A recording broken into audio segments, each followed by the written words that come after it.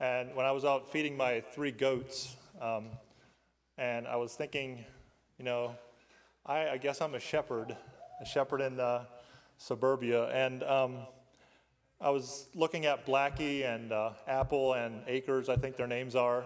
And I was like, what can I learn, or what can I take from, what we got here, and what is Jesus, what's the Bible talking about when it's talking about a shepherd? It seems like it's a common analogy. Jesus is the shepherd, and the 2 songs that Virgil led were kind of like Jesus the shepherd.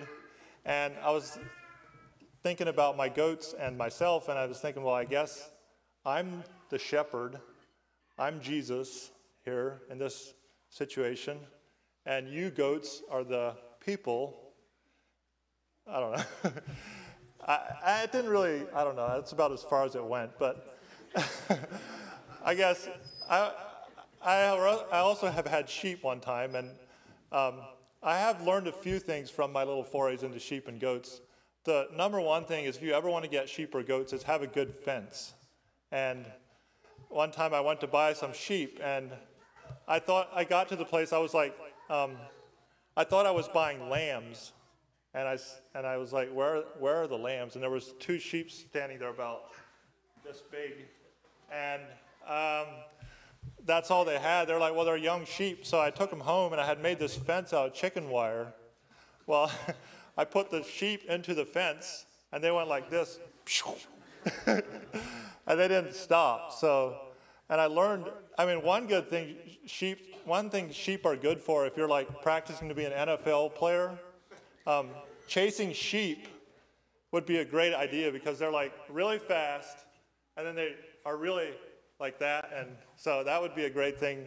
That's the way we could look at sheep and learn things. But I'm just kind of joking about this, but I think the Bible, what's the Bible talking about when it says chief shepherd? I think there's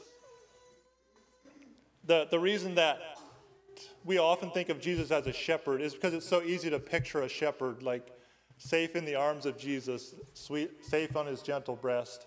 It's not quite as easy as Sam was last night. Like, how do you picture Jesus as the Alpha and Omega? It's like how. And so I think we have lots of pictures and lots of poems and songs about Jesus as the shepherd. So tonight I want to look at three parts of this as Jesus as the shepherd. I want to look first at the Lord is my shepherd, and then I want to look at Jesus, the shepherd and bishop of our souls, and then I want to look at the shepherds which are among you, the shepherds or elders which are among you. And so first off, the Lord is my shepherd. I think that is one of the most probably well-known Bible passages in the Bible. Do you think so? Do you all think you could quote that passage? All right, let's try it. Okay, I'll quote the first verse, and then you all are going to quote the second verse. I think I can quote every other verse. So it's going to be responsive. I'm going to quote the first verse, and then you're going to quote the second verse, and then I'm going to quote the third verse. And if I can't do it, then you're going to help me, okay? All right. So Psalm 23, verse 1, and don't turn to it, please. The Lord is my shepherd, I shall not want. He maketh me to lie down in green pastures. He leadeth me beside the still waters. He restoreth my soul. He leadeth me in the path of righteousness for his name's sake. Yea, though I walk through the valley of the shadow of death, I will fear no evil, for thou art with me. Thy rod and thy staff, they comfort me. That's where the break is. Thou preparest the table before me in the presence of mine enemies. Thou anointest my head with oil, my cup runneth over. Surely goodness and mercy shall follow me all the days of my life, and I shall dwell in the house of the Lord forever. And yeah, I think that psalm is so popular because it's me, like I am the lost sheep or whatever, and I am this person that, it's all our personal relationship with the shepherd, and Jesus the shepherd cares about me. He doesn't care, he cares about everybody else, but he cares about me so much that he leaves the 99 and come find me. And I think that's what makes that psalm so special to every, people that aren't even, they might not know any scripture except they might know that. And then the second thing I wanted to look at a couple more ways that people have over the years portrayed Jesus. And I was thinking about it when I was studying for this. I remembered a time when I took a class on art history in college. And if you don't know what art history class is, it's like you take a painting or a sculpture or something, and then you look at it, and then you have to write a 5-page paper on what the artist might have been thinking. And to me, I don't know, I didn't really, me and the professor kind of clashed, because I was like, that is a picture of a guy. And he's like, well, no, the way his hands are here, it means this. The way this is here, it means that. And I remember this picture that I wrote an essay about. It's a picture of a little boy, and it's a little boy holding a sheep. And it's portraying Jesus. And Jesus is it's a 3-foot, I went back in my archives and I found my essay that I wrote about it. And it's a 3-foot tall marble statue from about 300 AD. And it was made, they don't know by who, but it's made of marble. And so that in itself shows that marble statues, like statues of Caesar, etc., are usually made of marble. So whoever made this was making it for a king, but it was a new kind of king. It was instead of a big, brash statue that they would usually have made, it was a small boy holding a sheep. So it's a new kind of king. And that's what Jesus is to his followers. He's a new kind of king, a shepherd, not like a brash, big guy with a sword. And if you look at John chapter 10, verse 11, or in John chapter 10, Jesus talks about how he's the good shepherd who takes care of the sheep. And the bad shepherd is the one that lets the things in. So, and then one more, a poem that I found from Christopher Dock, the schoolmaster of Skipack. It's something like this: O truest shepherd, lead us, keep us among thine own. Come quickly and release us from enticement's throne. For here is Satan old, his wicked nets unfold, and it goes on to ever to entice us with honors and with gold. And he's talking about how Jesus is our shepherd, and Satan is trying to entice us with all kinds of things, and we can count on Jesus to watch over us, hold us. And then I wanted to go on to the next point, where I have Jesus is the shepherd and bishop of our souls. And that's found in 1 Peter chapter 2, verse 24, 25, where it says, or verse 25 says, For you were as sheep going astray, but are now returned unto the shepherd and bishop of your souls. And what does that mean? I think what I'm trying to get at here now is he's talking to us as a group. He's no longer, at this point, I'm not talking about just me, a lost sheep out in the wilderness by myself. It's a group of us. And if you look at the sheep analogy, sheep, do sheep rides, are sheep solo animals?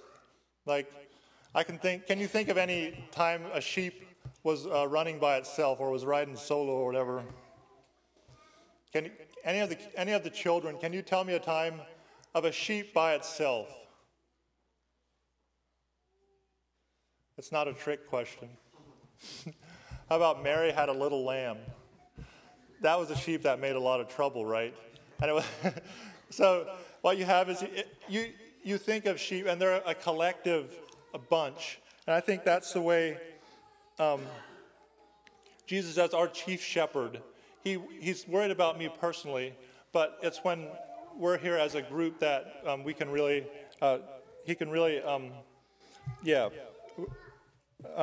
serve his purpose, I guess I should say. And then I still wanted to look at 1 Peter chapter, the last chapter 5, verse 1 to 4. And so the name of my topic is the chief shepherd. And this passage is the only time the words chief shepherd actually are found in the Bible. So I kind of wanted to look at this passage yet. So starting in verse 1. The elders which are among you I exhort, who am also an elder and a witness of the sufferings of Christ, and also a partaker of the glory that shall be revealed. Feed the flock of God which is among you, taking the oversight thereof, not by constraint but willingly, not for filthy lucre but of a ready mind, neither as being lords over God's heritage, but being ensamples to the flock. And when the chief shepherd shall appear, ye shall receive a crown of glory that fadeth not away. And so what he's addressing here is like the leaders of the church, I think. And so the shepherds which are among us. And I had to think of different like Anabaptist shepherds or different leaders in my life. And I just want to read, if I have time here, I'll read this quick quote from J.C. Wanger from The History of the Mennonites. And if you can, while I'm reading this, if you can try to identify who I'm talking about. And I think this is kind of a typical like Amish or Mennonite leader. And so, okay, I'm going to read this. He was a man of medium height with long gray hair curled under the ends and parted in the middle. He had heavy eyebrows, dark hazel eyes, an aquiline nose, mouth rather small with heavy lips, florid complexion with a full beard covering his face. The whole, lighted by a countenance in the sweetness and austerity, were gracefully blended. He wore the coarsest homespun, and his shoes were made of wood. I'm not talking about you, Glenn, or any of our current preachers. Does anyone want to venture who I'm referring to?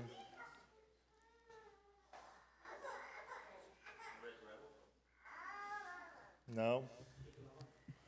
No, I'll give you a hint that the person was in Lancaster County. And you will all know his name when I say, or you should probably. There's a house named after him. Yeah, Hans Herr. So a quick story about Hans Herr as a shepherd leader.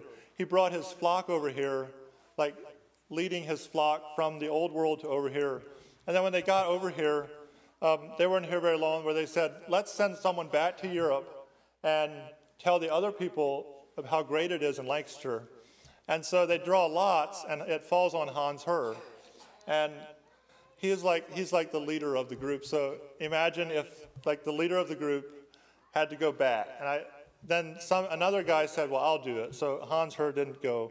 But the reason I bring all this up, I think I just want to bring how I think it's cool how us as Mennonites have shepherd leaders that are called from within the church. And they're not like they're not like some churches. I feel like the leaders are more up here and then the other people are down here. But I feel like that this is the way we do it. I'm not trying to say we're the only ones that are doing it right. But I'm just saying it's a neat way to do it. And another thing, I feel like not the elders that are among us are shepherds, but I feel like a lot of us when I see my wife with our children, I feel like she's shepherding my children. And so I feel like a lot of us have roles where we're shepherding other people. And I feel like that's the way God designed it, where you don't just have a few people that are the shepherds and the rest of us are just winging it. So in closing, just to recap what I said is how Jesus is the chief shepherd, and we all have a relationship with him where he saved each of us personally. But then what I think is neat is how us as a church or as a group are together and where we hold each other accountable and that type of thing. And then the chief shepherds which are among, or the shepherds which are among us, it's a neat way for the chief shepherd to yeah, to put into practice, I guess, kind of his plan. And I just want to close with Hebrews 20, or 10, verse 20. It's kind of like a benedictory prayer, so I'm going to say it as my closing prayer.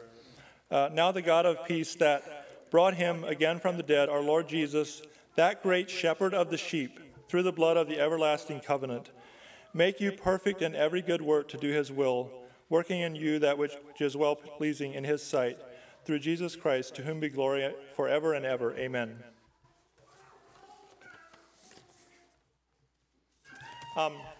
The children can come up now for the children's class. Lamar is going to be having that. And you guys can just come up and fill these benches here, I guess.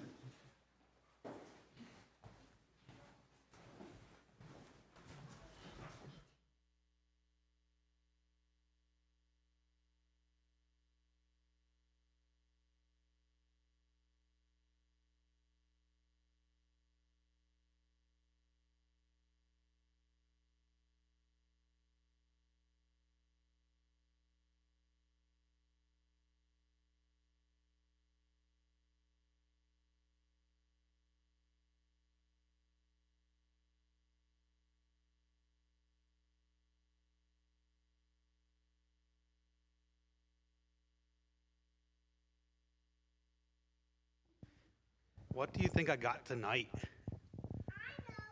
What? A gun? What does a person need a gun for?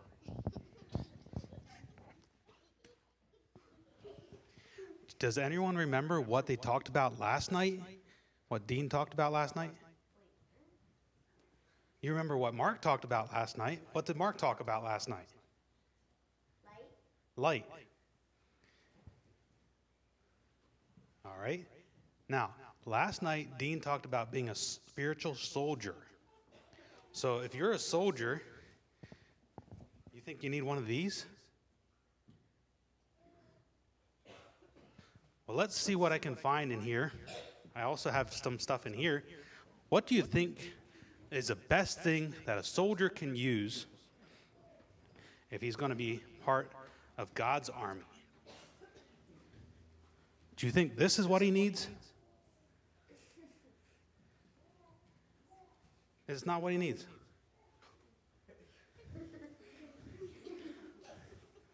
Do you think he needs this?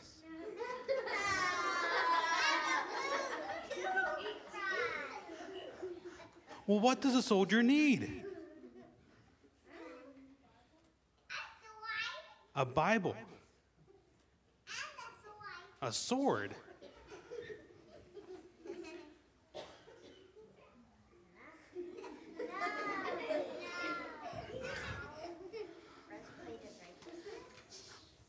This is a gun, right? What about this kind? Okay. Well, then let's try this other container here and see if there's anything in there.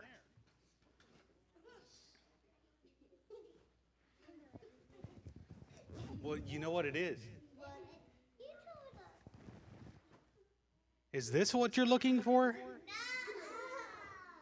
It's just for shooting flies. I don't think you get very far with that.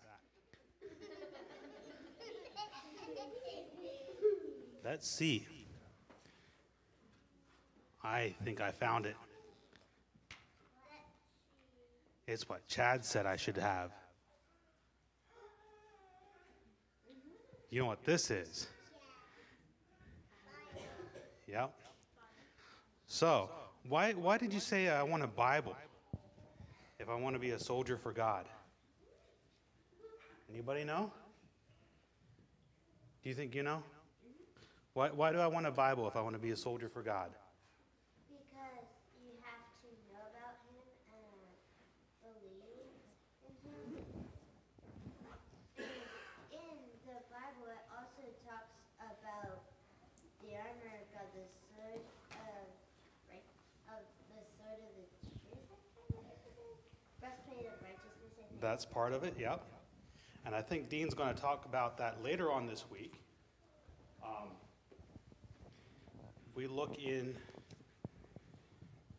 Hebrews, we have, let's see, it would be chapter 4, verse 12, talks about the Bible. For the word of God is quick and powerful and sharper than any sword, than any two-edged sword.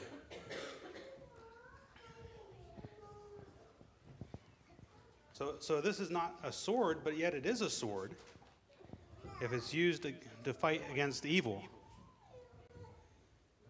And then if you go back to, in Ephesians, we were talking about the breastplate of righteousness. It says to put on the whole armor of God. So yes, you do need the word of God, which is also the sword, but you also need more than just the sword. So I'm sorry, I don't have a real sword here, but yet I do have a real sword here. This is a real sword right here. If it's used to fight against evil, this can be a real sword because you can say what the Bible says. Yeah, some people fight with Bibles and swords. Yes?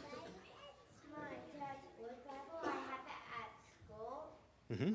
Like around the first few pages, it says either this book will keep you from sin or sin will keep you from this book. A very true quote. And then where's the logo? So just remember, if you have your Bible along, which I don't see anyone that brought their Bible along up front here this evening. Maybe they brought it along this evening. But just remember that the Bible is your best weapon to use to fight against evil. A toothbrush is not a real good weapon to fight against evil.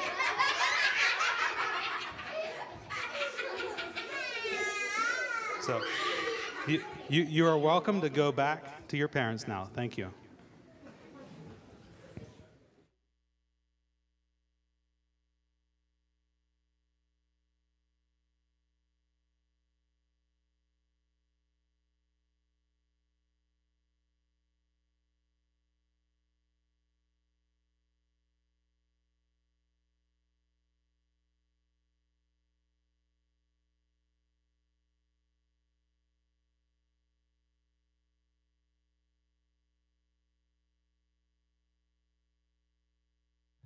Thank you, Ira and Lamar, for taking your part there.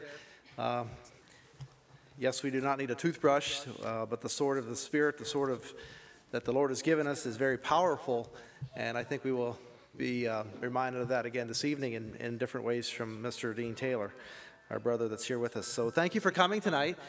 This is, again, it's our second evening of Bible school, and Dean Taylor is here, and he will get here just shortly. And thank you for coming again, Dean. He's from Sugar Creek, Ohio, and he will share with us this evening. So after he is, go ahead, lead in prayer, and then we will have a song at the end then. Okay? Thanks.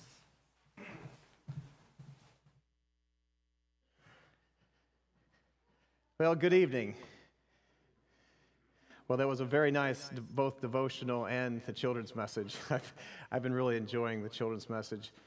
I'm a grandfather now, so I can, there's a new joy to it all. So, okay, well, tonight is probably going to be the most academic of the different Bible studies. And you'll see the point and the burden that I have in tonight's message is to try to give you a systematic way of reading the Bible that I think is in an early church way and a Baptist way. It's and I believe the way that Jesus has left it for us. And so let's start with a word of prayer, and then I'll get right to it. So let's pray.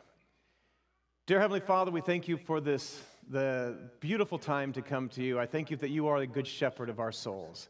And I thank you that you've given us a spiritual sword, a sword of the Spirit, the Word of God. And we're going to talk about that tonight, Lord, and we want to know how to use that properly. So, Lord, we thank you and we praise you, and I ask you to speak through me tonight. Let my words fall to the ground, but your words be glorified to glorify you. It's in Jesus' name we pray. Amen.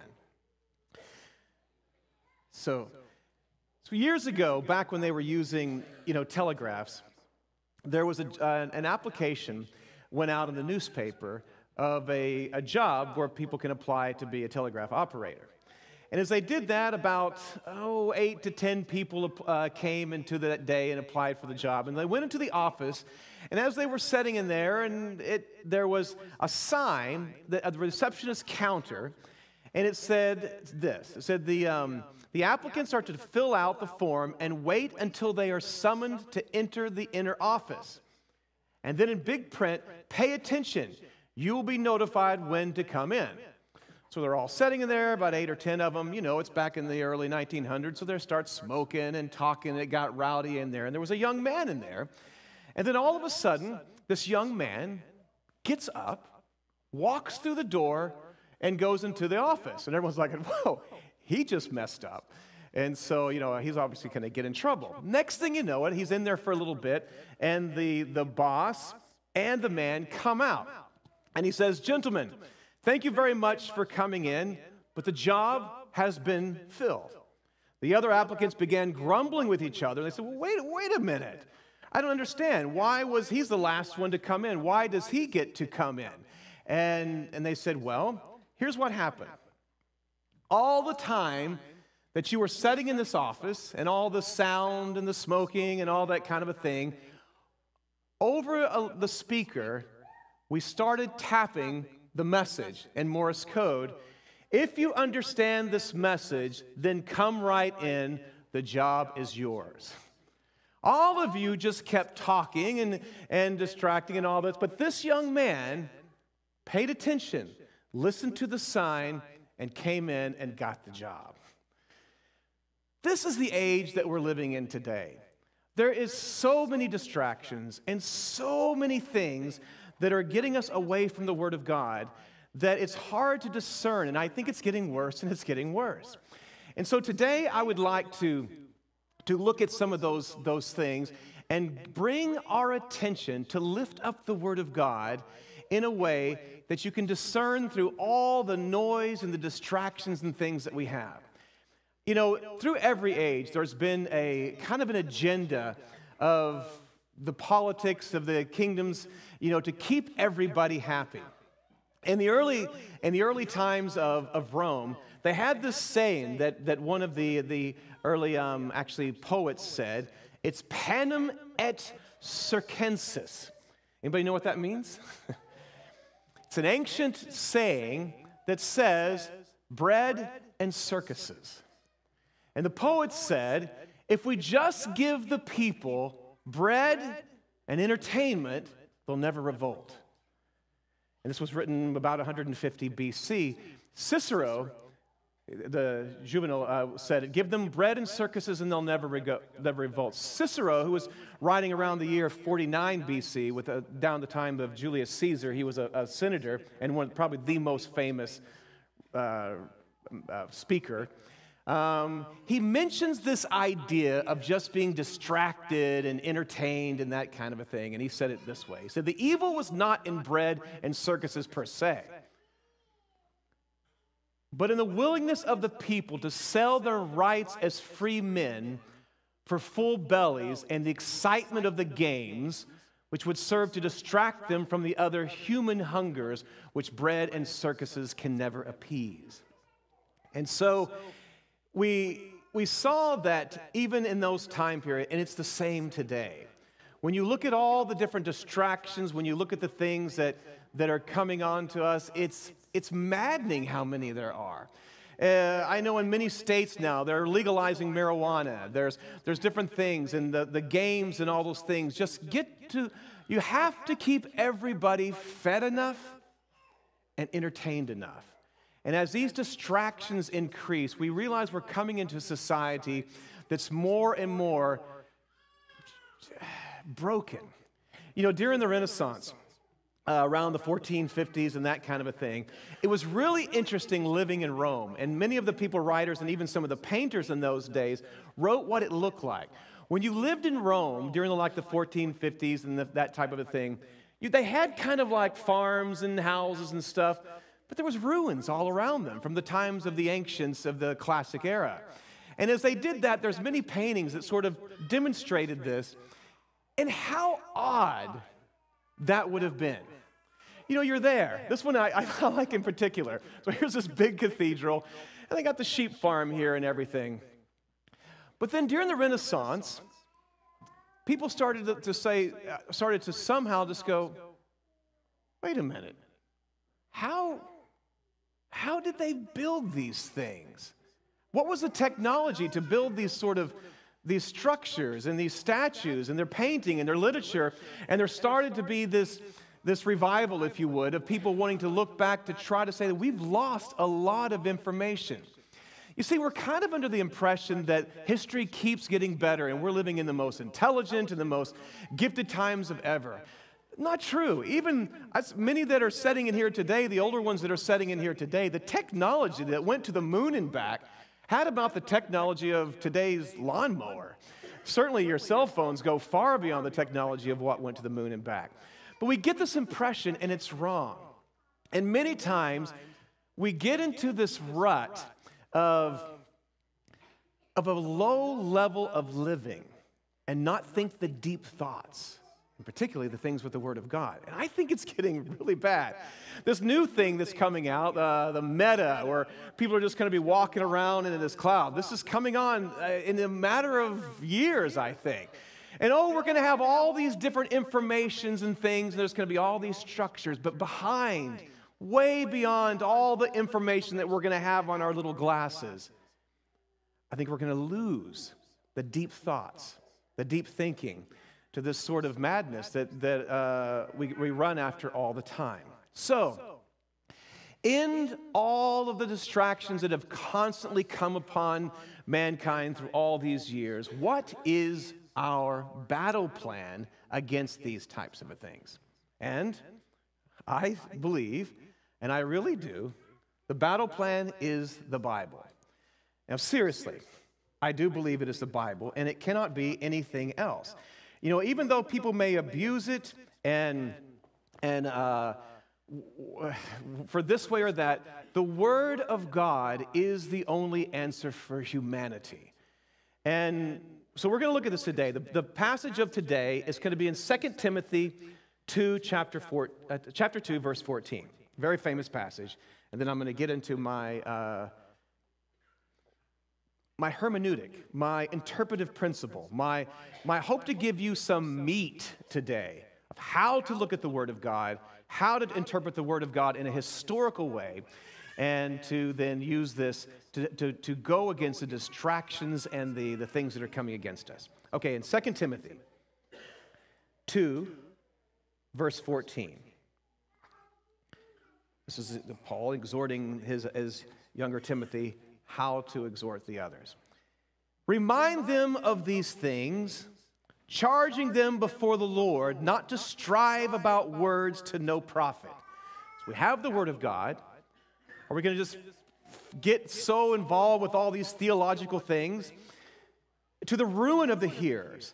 Be diligent to present yourself approved to God, a worker who does not need to be ashamed, rightly dividing the word of truth. So that we need to not only bring up the Word of God, but we need to be discerning on how to discern the Word of God, how to divide the Word of God.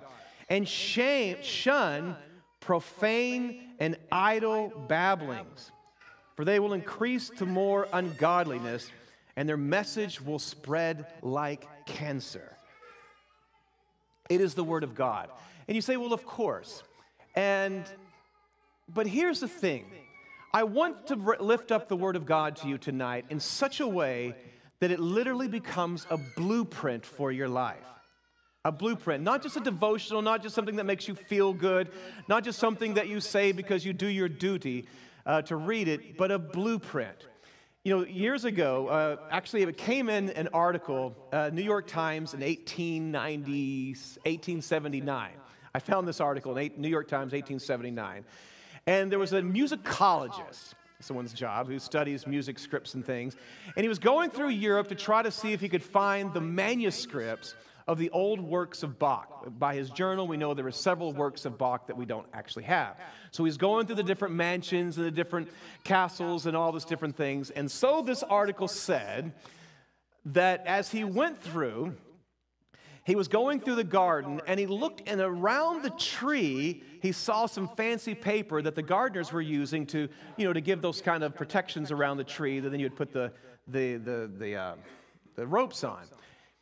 And he came up and looked at it, and it was a Bach manuscript. And he said, "Where did you get that?" He said, "Oh, there's a trunk up in the attic, and we've been using these for years." So he went up there, and sure enough, according to this story, that he found what was left over of a bunch of the original Bach manuscripts in this mansion in Germany. Now, here's the thing. How do you use the Word of God? These Bach manuscripts were meant to be a symphony, a beautiful symphony, something beautiful to play the music and to create this beautiful sound in the symphony. And they were using it for a wad of paper to help to keep a tree from getting, roughed the wrong way. The way we use the Word of God is often this way. It was meant to give us a blueprint for humanity. It was meant to give us ideas of how to live and how to change this world. And we use it sort of in kind of a spiritualist way oftentimes that really has no practical application to our life. I would like to lift up the Word of God tonight and look at it. Now, the method that I use, there's different methods to use in interpreting the Bible. Excuse me for this analogy here, but this superhero with a belt buckle. All right, I am a historical theologian, and there's other things that I think we should use. We use exegetical theology, which is the people who study the Greek and the Hebrew. And I think many of you like to study the Greek and the Hebrew and bring that into your sermons. I think that's great. I've not done a lot in Greek and Hebrew. There's biblical theology that just state how the Bible works together and that type of a thing. Systematic theology, which I like the least. And then I am historical theologian. That's where I like to think of and how the Word of God has been used and embraced by historic Christianity since the beginning and since the early church. And that's the method that I'm going to show you tonight. All of these should be used, not just one. And I'm going to give you the way that I would say of how to look at the Word of God in a historical setting, and that's the way that I'm going to bring to you tonight. One of my favorite passages and it's a foundation principle that I look at understanding the faith is this passage in Jude 3. It says, "Beloved, while I was very diligent to write to you concerning our common salvation, I found it necessary to write to you, exhorting you to contend earnestly for the faith," and then watch this, "which was once for all delivered to the saints." What this tells us is that what the apostles left us was a very complete doctrine of the Word of God. It was received from Christ, the prophecies were sealed up in Christ, and He gave it to us, and here it is. And so it's not something that later on was supposed to change, or new guys, or whatever type of thing. We have a precious pearl, a treasure in the Word of God that was given to us, and it's complete, and it was given to us at the time of the apostles. And so I like to think, here's a picture, if you can see, and the springs are coming from the mountain, and they're here, and then by the time they get here, and the cows and the factories and all this, by the time you get here, the water is kind of not as pure as it is up here. Now, if I was to go get a drink of water, I'd go here and not here and not here. And so that's the way that I like to look at historic Christianity. And I've been very blessed in my life to really just wring out those ancient martyrs and people of the faith who received those teachings from our Lord in the ancient church. Another passage that I lean heavily on is, "Therefore, brethren, stand fast and hold the traditions which you were taught, whether by word or by epistle. I'll come to that here in a little bit. So here we are in today with all the distractions and all the things, and I think it's going to get a lot worse. Pretty soon, these little glasses you have there are going to have Bible things and different interpretations. And now every cult leader, sectarian, everything possible can be coming across to us and to our children on YouTubes and different things like this. You need to be a more discerning church. No longer can we just be in Lancaster County and have this and just sort of defend against the different, preachers that may come into town. No. It's coming from everywhere now. And as they pull after our children and pull after the church and try to distract us and try to seduce you into believing these newfangled lies and cults and people who have all these different things, I charge you tonight to hold fast to the original faith, the faith of the apostles. I'm intentionally unoriginal. Even in my saying I'm unoriginal. I love this quote from G.K. Chesterton. I don't like where he ended up. He should have studied the early church more, but it's a great quote. In the introduction to his famous work called Orthodoxy, it's a very good read, he says, I will not call, he's saying, what am I going to call this idea of ancient faith? I love what he says. I will not call it my philosophy, for I did not make it. God and humanity made it, and it made me. That's a profound statement. I didn't make it. It's making me. When I fancied that I stood alone, I was really in the ridiculous position of being backed up by Christendom, all of Christendom.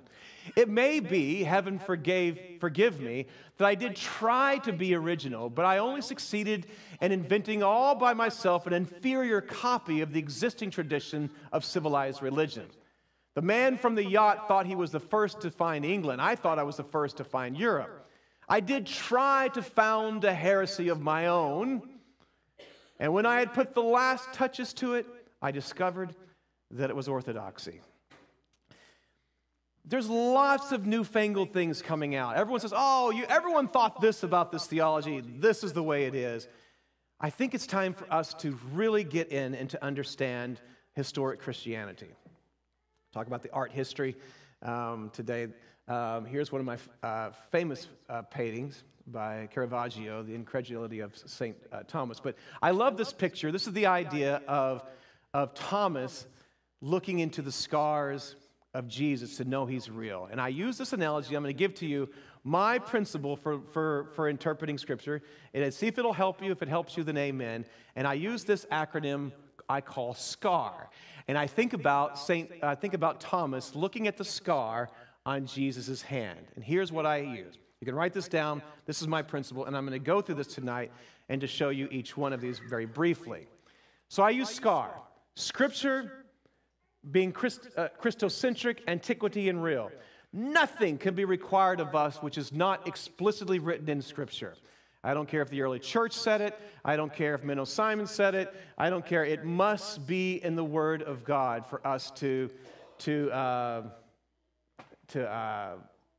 be held for us for faith and salvation. Over my library, I used to have, here in Effort, I used to have in my library the passage from Romans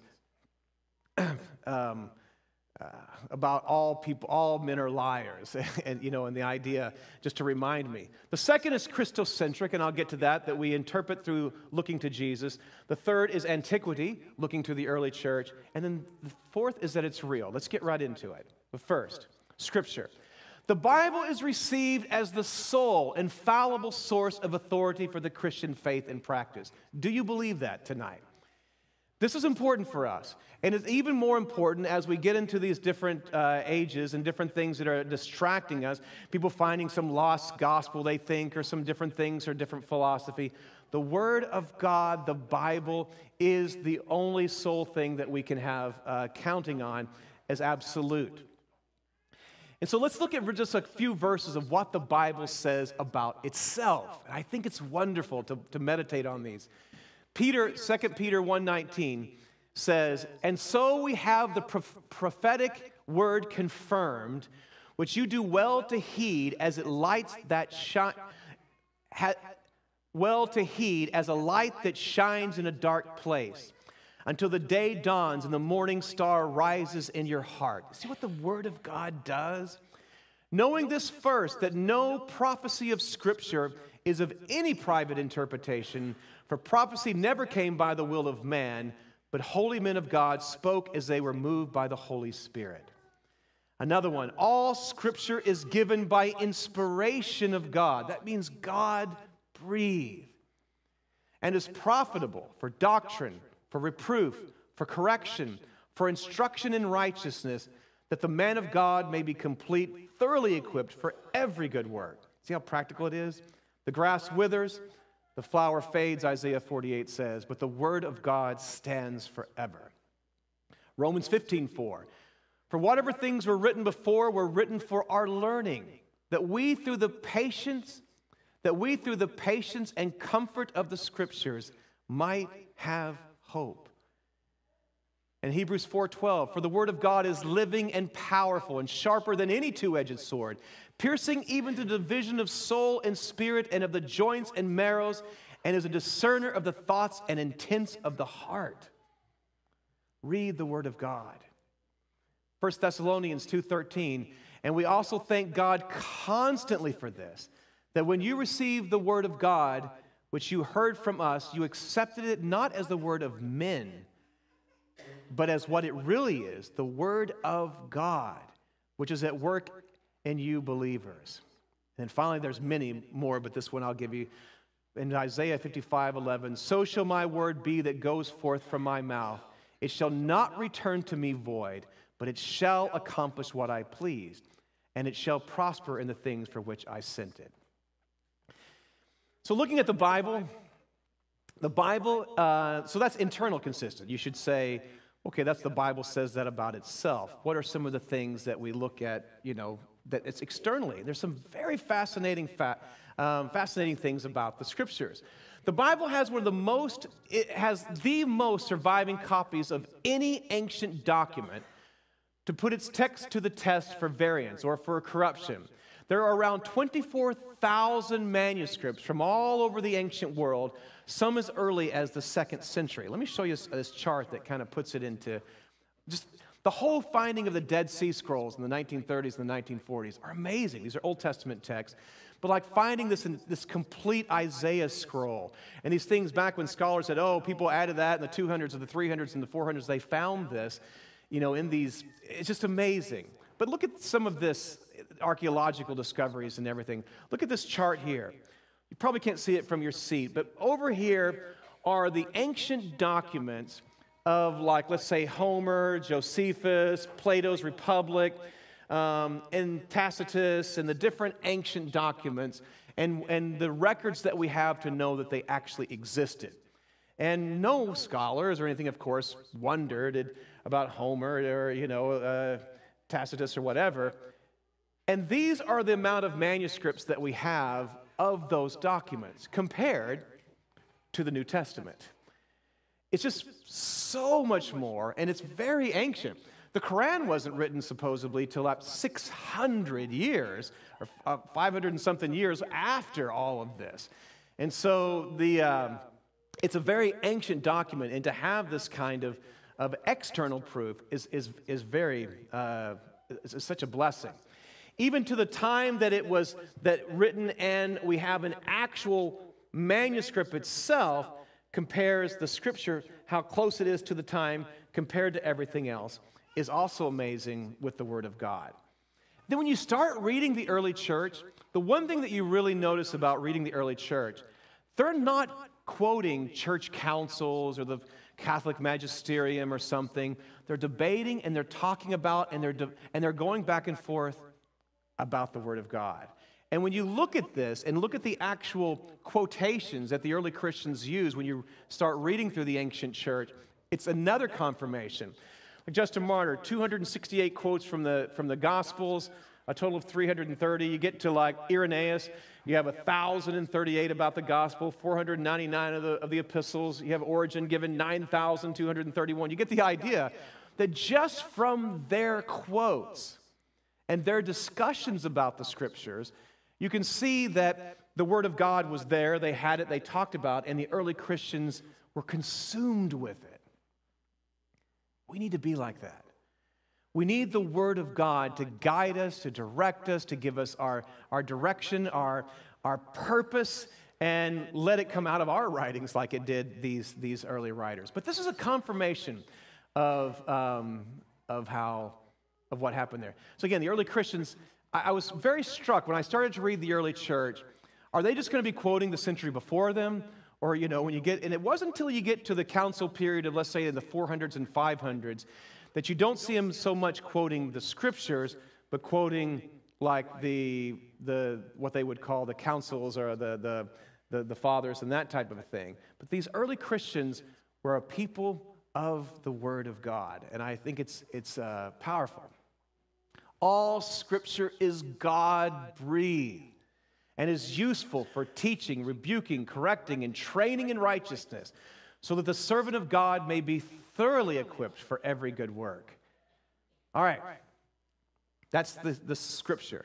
That's the most. It goes in order, too. My Scripture, this one's absolute. It gets the fluffiest as it goes down. The next one is Christocentric, and this one is also very important. Christocentric Scripture, what it means is that Scripture is interpreted through the person and teaching of Jesus Christ, both the Old Testament and the New Testament. Years ago at a Bible school, I took actually two of my daughters, and I had them open up a pearl on the stage, and as they opened it up, I said, tomorrow I want you to come up and I want you to describe this pearl. You just tell me your words. I don't want to put any words in your mouth. You pull it out, you describe it, and come. And then so two of the smarter boys, smarty pants kind of guys were there, and I gave them I Googled some sort of a description of a pearl and what it looks like and the the chemical equation or whatever. And I said, you guys come up with a pearl. So the next day they came, and my little girls came up. I said, okay, describe it. Wet, round, pink or whatever they said it was. And it was, a childlike explanation of the pearl. But then the guys came, and I said, show me your pearl. And they had, come up with this looking like a pearl. But here's the amazing thing. At the end of the day, no matter what those guys were to come up with, what they had was a counterfeit. What the little girls had, no matter if they were kind of off in their description, was the genuine pearl. When we look at the Word of God and we see Jesus Christ, the author, and the genuine Jesus and who He is as a person must guide through all of our interpretation of the Word of God from the beginning into the end. The Bible says that He is the image of the invisible God, the firstborn over all creation. For by Him all things were created that are in heaven and on the earth, visible and invisible, whether thrones or dominions or principalities or power, all things were created through Him and for Him. And He is before all things, and in Him all things consist. And He is the head of the body, the church, who was the beginning, the firstborn from the dead, that in all things He may have the preeminence. The person and teaching of Jesus Christ must guide our interpretation of the Bible. Hebrews 1:3 says, who being the brightness of His glory and the expressed image of His person, and upholding all things by the word of His power, when He had by Himself purged our sins, sat down at the right hand of the Majesty on high.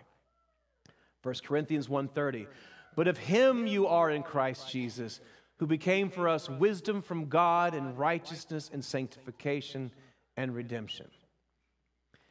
We've all seen the binoculars, right? But what happens if you take your binoculars and you flip it the other way?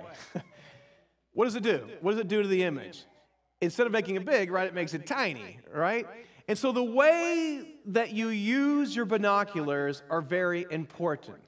So here's the principle of Christocentric interpretation of the Bible, a very foundational principle for Anabaptists. It is this: we must read the Old Testament through the teachings and the life of Jesus Christ. So the Old Testament is read thinking to Jesus. In Hebrews it says, in that he says, a new covenant, he has made the first obsolete. Now, what is becoming obsolete and growing old is ready to vanish away. And so we read the Old Testament. So when we look at the wars, the genocides, the different sacrifices and different things, we see that as to being interpreted in the person and the teachings of Jesus Christ. And that's the way we read the Old Testament. But we also read the New Testament the same way. The New Testament is also to be read looking at Jesus Christ. We don't need to separate it. Everything comes to Christ. So when we look at, let's say, Paul's teachings on submitting to the government and the state, and he says that they don't have a sword in vain, but then we have Jesus' teachings to love our enemies. Okay, so what are you going to do? Well, yes, both are true. Both must be kept. The entire Word of God, every word is true. But Paul must be interpreted through Jesus, and the Old Testament is interpreted through Jesus. All of it is true. Every single word of God is true. But the way we read it is in a Christocentric manner. It particularly comes out in the Sermon on the Mount. 6 times in the beginning of the Sermon on the Mount, Jesus brings his radical changes with the quote, "Ye have heard that it has been said," or "You have heard that it was said in times of old." Jesus made some significant applications of how we're to live our life. So the New Testament must be read. I think it's interesting when you read Paul discussing marriage in 1 Corinthians chapter 7, a marriage, divorce, and betrothal and that type of things. He goes between, if you watch very carefully, "This I received as a commandment from the Lord Jesus, and this I'm making as an application." Now, the Holy Spirit does let him say, "And I think I also have the Spirit of God." So it's still the Word of God, but it's the way we read it, that the teachings of Jesus, even on marriage and divorce and some of these things, are setting there as where everything comes to. He, Jesus Christ, the person and teaching, is the ultimate. And I want you to consider the words of Jesus in this way. Many people talk about the attributes of God, and the most amazing things about the attributes of God is that God doesn't try to be holy. He doesn't try to be good or loving. People who preach on the attributes of God mention that it is who He is. He is holy. He is love. An attribute is something that's in His nature. The teachings of Jesus are like this. We can't think of Jesus like some big guru teacher. He's not like you and I. We sit down and we try to do the best we can when He went to the Sermon on the Mount, and He's going to deliver a good sermon. That's not Jesus. His teachings cannot be separated from who He is. The teachings of Jesus come from His very nature. All the discussions in the 500s and such about Christology, one of the things that breaks my heart when I get to there is that they removed His character and His teaching from who He is in His divinity. Jesus cannot be taken from His teachings. And so when we look at this, one of the things that changed my life was when Tanya and I were soldiers in the Army, and we started to read the teachings of Jesus, and we asked this question. Well, wait a minute. So what if Jesus really meant every word He said? And if He meant every word He said, then how do we love our enemies and we're in the army, and that's another whole sermon. But the idea is that we must, back to that blueprint, that symphony. It's not meant to be a wadded paper and say, oh, love your enemies and this type of a thing. It's meant to be a blueprint for life, for humanity. I just took some pictures of my Bible. When you go through the Sermon on the Mount and these different things, you hear about the marriage is permanent. You talk about the lawsuits. We shouldn't go into lawsuits. The radical use of our money. The seek first the kingdom of God. The loving our enemies. This one just, wow. And when you ponder this, I remember thinking back when I was really struggling over the teachings of Jesus, I said, well, wait a minute. If I were to build a church that went out of its way to do everything that Jesus said completely opposite, divorce or marriage, warfare, all these types of things, I would end up with a modern American church. That's a problem. So I want to lift up today this interpretation of the Scriptures that Jesus Christ is the interpreting both of the Old Testament and the New Testament, and that He meant what He said. And that we use this not as just sort of some meditation or some poster or whatever, but actually as a blueprint for humanity and as we go about our life.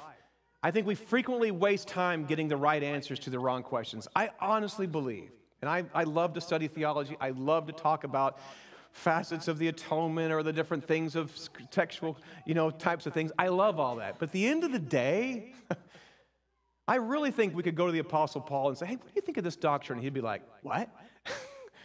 we many times are getting the right answers to the wrong questions. Jesus Christ gave us some things that He wants the humanity to do.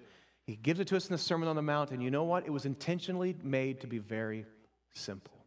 It goes back to my daughters again, little girls, when they were having the pearls in their hand, and it's the genuine. It's Jesus. And it's the Word of God. And it's beautiful. One of my favorite quotes from the early Anabaptists was Conrad Grebel when he was writing to his friend Vadian. And he said, he was trying to explain to him the heart of early Anabaptism. And he said, here's the way it is. I believe the Word of God without complicated interpretation. And out of that, I speak. Another letter he wrote to Vadian a little later, he said, the words of Jesus were meant to be put into practice. And that's from Conrad Grebel to Vadian in the very beginning of Anabaptism. This simplicity and beauty, I think, is what we need. The last two, antiquity. In my being a historical guy, I try to find an ancient practice, and I am suspect of all the new things that come out and all the people with all their new doctrines and everything. So antiquity. The doctrine and practice should try. This is not as strong as the Scripture one. It gets weaker as it goes down. Doctrine and practice should endeavor to be supported by the early church. When we look at these things, therefore, brethren, stand fast and hold to the traditions, whether you were taught, whether by word, so there's the Scripture, or by the word or by epistle. We have our epistles, but the word is something that we have to try to see, okay, what was the words that were spoken in the early church? Nothing can be held on to us by that, only the Word of God that we have in this day and age. But nevertheless, it's something that I think is important. Because we're part of an ancient faith. The pilgrims who have gone on before us, cheering us on. And many teachers rise today and think they have a new spin on this or the other. And here's what I say. You may be smarter than everyone in the room, but you're probably not smarter than everyone in the room. And you're certainly not smarter than everyone in every room. What we have oftentimes, and the church has been hurt by this, is this sort of reductionism where you get a new guy and he finds some little thing, then he gets a little bunch of people following him and all that, and it really hurts the body of Christ. And many of you and your children will be pulled in this next generation as you're inundated by all of these teachers. I also say this. If an argument has lasted over 500 years, it's probably not stupid. One of the things we often try to do also is just sort of belittle things, the deep things of trying to understand grace and works and understanding how God works in sovereignty and free. We have to understand that many times these things are huge and there's paradoxes. And the fact is, we will stand and give an account of our works before God. But on the other hand, it's only by the grace of God that I'm saved, and there's nothing I can claim for myself. I'm saved by faith, by grace through faith. And so these arguments are big arguments, and we should think the big thoughts and not reduce it to something that we can laugh off or scoff off, but embrace in the historic church that has gone on and be a part of that historic faith. I love this quote by Pelican. He says this: tradition is the living faith of the dead. Traditionalism is the dead faith of the living. Isn't that good? When we stand in the historic Christianity, when we stand with the Martyrs Church and all these, tradition is the living faith of the dead. They're still alive. But we can get off into traditionalism, where people are just empty and they want to talk about being traditional, and traditionalism is the dead faith of the living.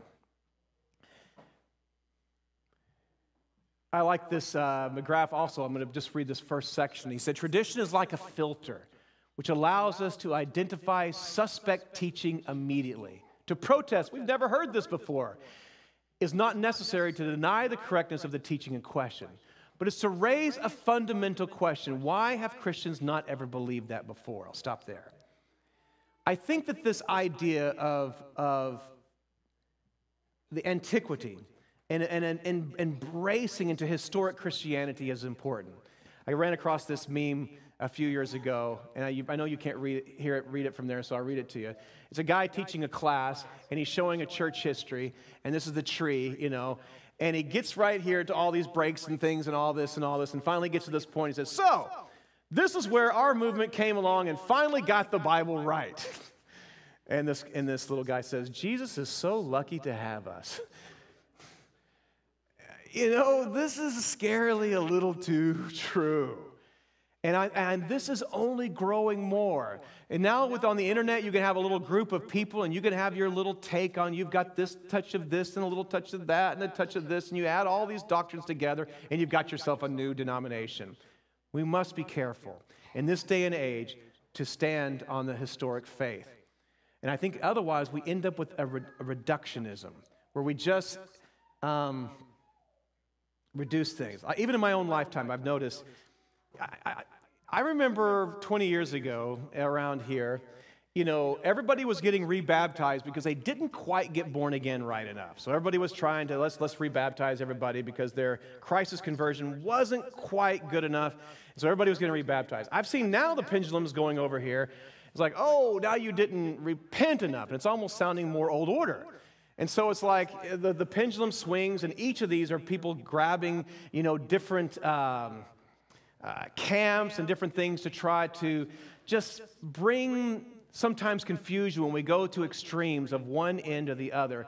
And I'm trying to give you to lift up the idea of being solid, biblical, consistent, historical, and to grab a hold of these things in a good way. So the faith of the martyrs, the early church, are something that I think can give us a lot of power. Jesus said to them, you are mistaken not knowing the scriptures nor the power of God, in Matthew 22:29. For in the resurrection there neither shall be given to marriage, but like the angels of God in heaven. But concerning the resurrection of the dead, have you not read what was spoken to you by God, saying, I am the God of Abraham, the God of Isaac, and the God of Jacob. God is not the God of the dead, but of the living. When we talked about Hans Herr, you talk about these different ones, they're still in the church. And when you think of this in a living way, what he rebuked them was, you're not understanding that Abraham lives. And that we should think of this as the Hebrews tells us, this idea of us all coming to follow in the faith, and they're cheering us on. All right, the last one that I bring in, the scripture, Christocentric antiquity, and now the last one is real. It's the fluffiest one. See what you think about this one. Real. To me, it's been important. Doctrine and practice should endeavor to be supported by genuine practice alive today and throughout church history. This kind of goes to my point on so many new things that are coming out. I have been through so many what I call coffee table revivals. Coffee table revivals are, you get a bunch of guys, and a little too much coffee, and you're around the table, and suddenly around you and your buddies have the cure for what ails all the churches. And in our poor ministers, sometimes we run to them and give them, the what for while we're going to explain all this. The problem is with visionaries, and I'm one of it, and I see the problem in me, is that visionaries oftentimes live in their visions like it's a reality, but it's not. And it can really get us in trouble. Because visionaries often judge others by who they are, or judge churches by who they are, but judge themselves on who you dream you will be. I can't think of how many times I've heard of people, they have all these ideas of what's wrong with the church and how this church is wrong and that church wrong and they do this bad. I'm like, there's one thing different from them than you. They exist. And that's a big thing. And so the last part of this, and when I look through church history, when I read it, I'm like, what would I do if I was living in 1200 or 900?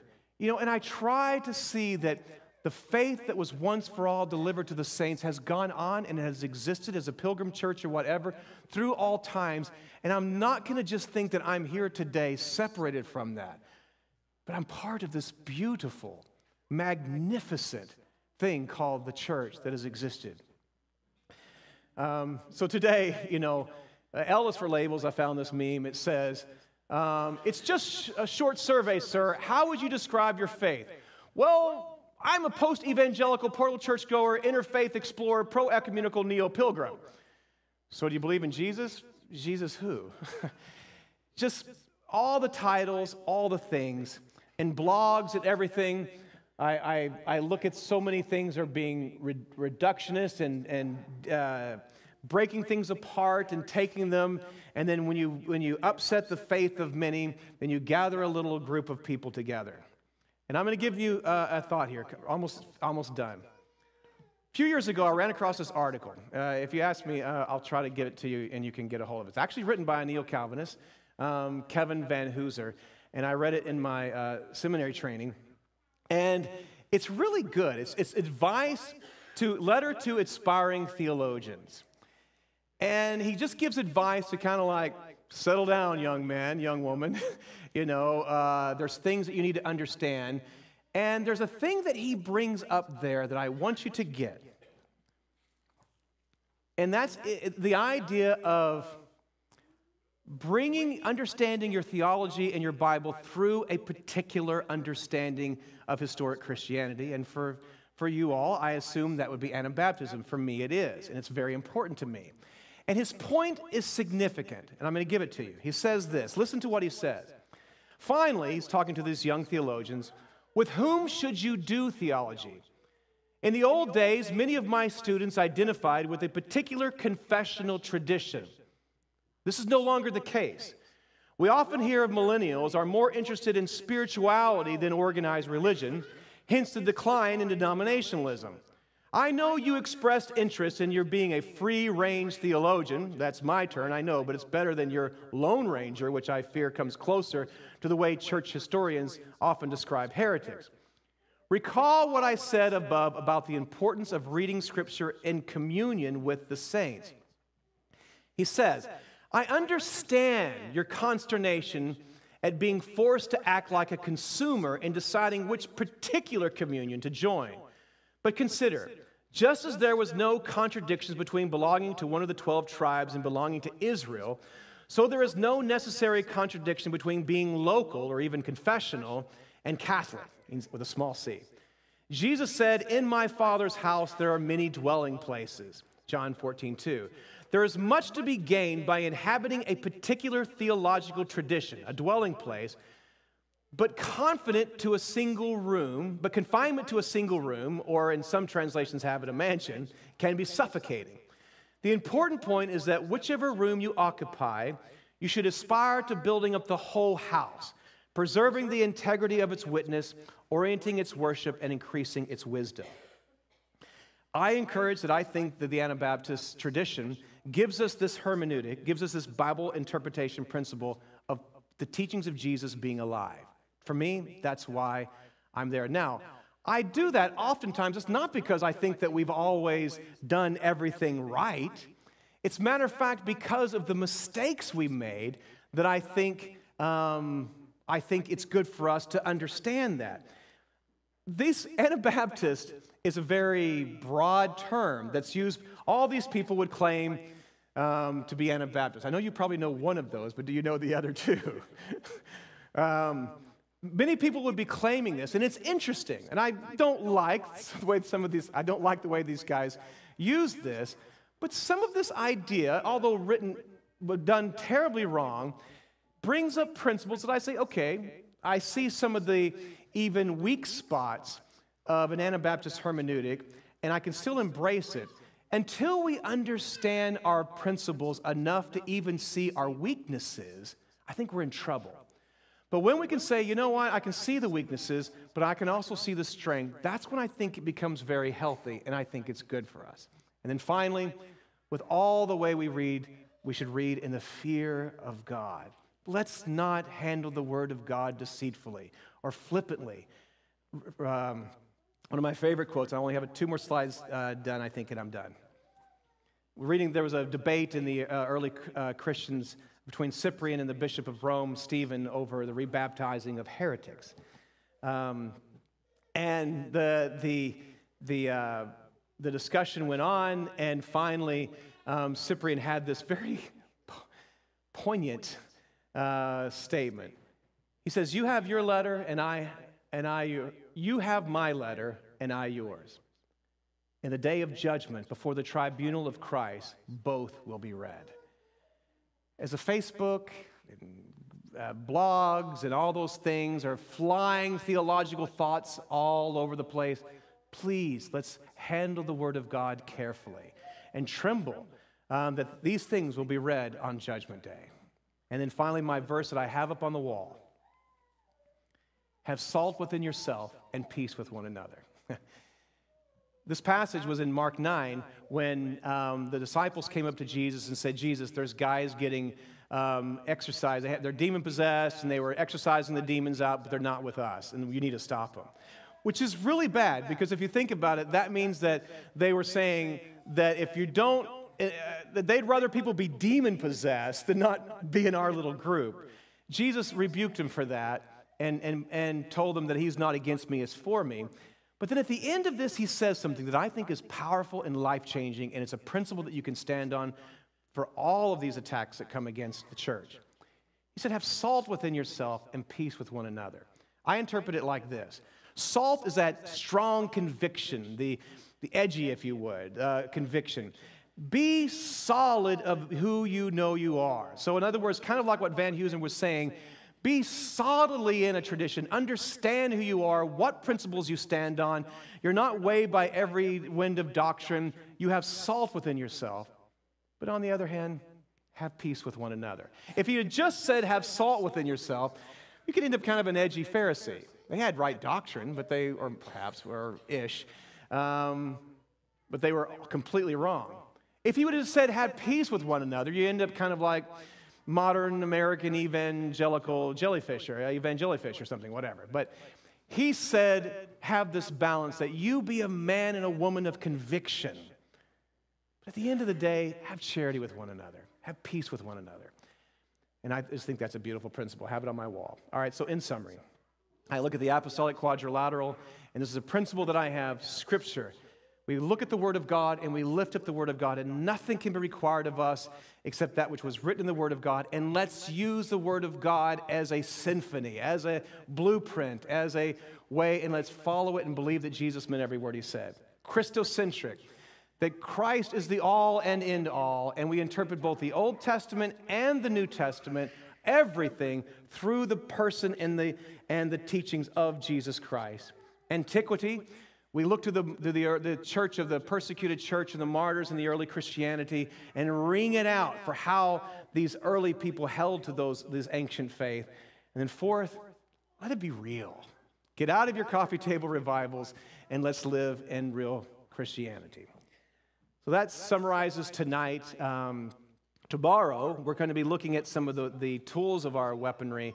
And in that, we're going to be looking at some of the things like salvation, like our conscience, about having a pure conscience, a victory over sin, and those types of a thing. So pray for me as I deliver that God can work through that, and we're going to be looking at some of those things. And so I will now close with prayer, or are we going to we have a hymn to close with, right?